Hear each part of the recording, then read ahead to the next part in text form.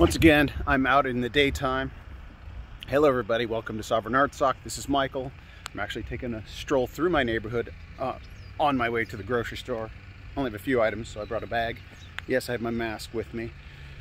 It's a shame to cover my face right now with this fresh air. All right.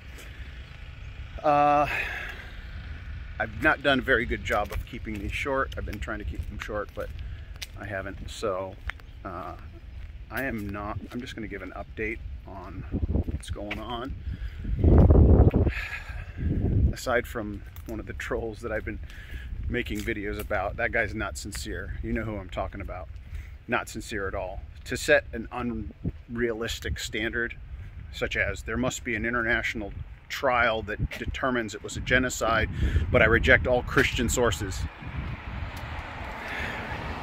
Literally, this Turkish troll made that. It's like, I will only accept that there was an Armenian genocide if there's this international court case that determines it was a genocide, except I reject all Christian sources. That's what he said. So that's basically, it's like saying, I will only believe in God if he comes down here and talks to me to my face and I see him.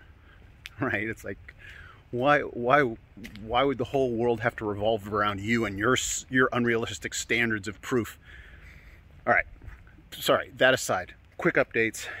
I've got lawyers working on stuff. My entertainment lawyer is negotiating with someone who has some source material that is very excited about our project. So got lawyers working on that. Another set of lawyers working on something else that's important.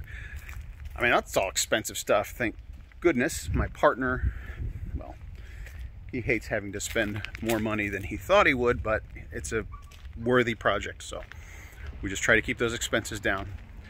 Another thing that's exciting on the horizon is I have somebody who reached out to me as a result of, actually I don't know if it's this channel or my other channel, Tales of Truth, but that person, who is Armenian, has recruited me to be involved in something that he's doing that is very, it's incredible. I'm not going to disclose it right now, but like, what he's doing is incredible. But he's also offered to help with what I'm doing.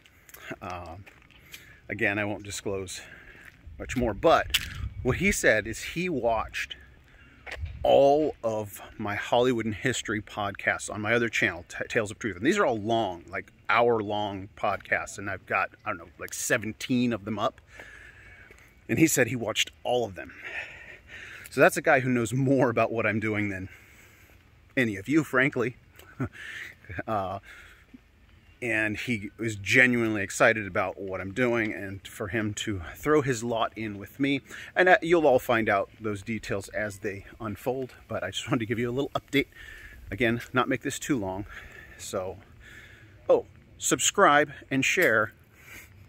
Subscribe and share. That's how the channel grows. And you guys are the insiders. You guys are the first to hear the breaking news. So you just, as this community grows, we can celebrate together the truth finally being revealed to the entire world of what happened in 1915. And more importantly, what happened in 1921 on June 2nd and 3rd. A true miracle. And those of you who know, you know what I'm talking about. Otherwise, just go watch more of these videos and you'll figure it out. All right, bye.